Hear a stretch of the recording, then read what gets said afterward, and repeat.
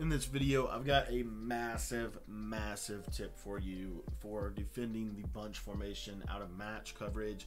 First, show to talk about a little bit about the problem, and then I want to share with you the solution to the problem. Now, if you're new to the channel, my name's Cody. I'm a big fan of match coverage. I've been trying to learn as much as I can about it this season, and actually have a whole ebook devoted to teaching the basic principles of match coverage and also some advanced tips in terms of how to kind of protect it, how to help it against certain meta formations. And we got some really good stuff in there. So if you want to get access to that, or if you just want to get access to my big nickel defense, you get everything for being a Patreon member, and it's only $10 to sign up for that. So if you want to sign up for that, that'll be linked down in the description. You'll be able to get access to all of our Madden 22 offensive and defensive ebooks, and in addition to that, you'll get access to all of our exclusive weekly breakdowns that can help you become a better player.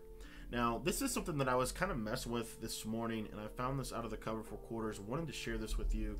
I think this is super huge, just for the way that match coverage can really mess with the way that bunch can really mess with match coverage. And so dig return is kind of the pinnacle of this.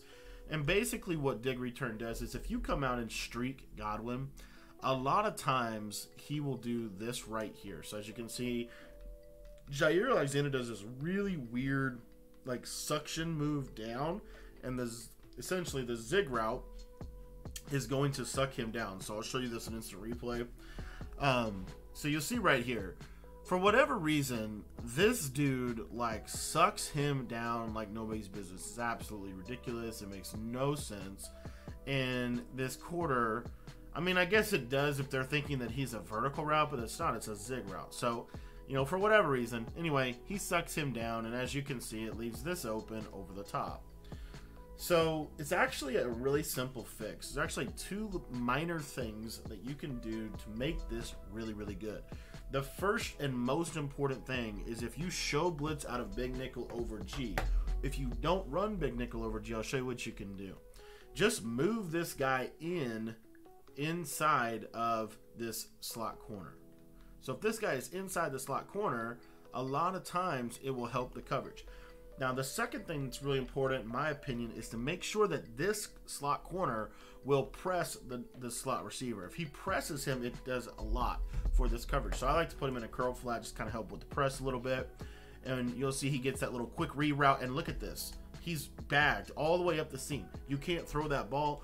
And now your match coverage is kind of running the principle in which it was built on in the first place. So as you can see right there, that was a great way for us to stop this. I'll show it to you one more time. So again, just simply show blitz. And then what I like to do is take this guy right here, and you can leave him on this quarter flat, but I like to go ahead and put him on a curl flat. This is more for flood, but it does still have a press coverage in it, a natural jam in the play. And what you'll see here again, he gets a little reroute, and then look, this thing doesn't suck down at all. And as you can see, this is absolutely incredible defense. Now, why is this important? It's important because of a play like PA dig fork, and I'll show you what I'm going to show you real quick. So this is so important because if you're defending a play like PA dig fork, what happens is a lot of times this streak to the slot, and I don't know why this happens, but this is just what I've seen. When this inside quarter safety is in a deep half, it can make the bomb significantly, and I mean significantly more open. But when you have this ability to leave that inside quarter, watch that inside quarter. He'll take that streak over the top. Now you have this guy over coming back across from the backside safety that will cut, essentially he'll cut that route, and I'll show that one more time. So again, this is a great way to defend PA dig fork. If you just show blitz, you've got this backside guy manned up. This is just helpful for this guy right here more than anything else. And then we have our 2 purple zones, and again, this guy's in prime position. You can move him down if you wanted to, and bring him into the, but as long as he's inside the hash, I've just found that when he is inside the hash on this, it makes him play a lot better on a lot of different things. So if they run this PA dig fork setup, again, you'll see here, my guy goes to cut him across the formation, and you'll see here, this is probably a catch knockout or a swat. Now, you might, if they're running this a lot, what you might do is kind of show blitz and then just maybe move this guy, you know, kind of inside and back off a little bit. Honestly, you should be able to be fine. Just have him right here. Your users over the top of this as well, so you're not like super concerned about things. Look, this is going to be a great little coverage for you, I promise.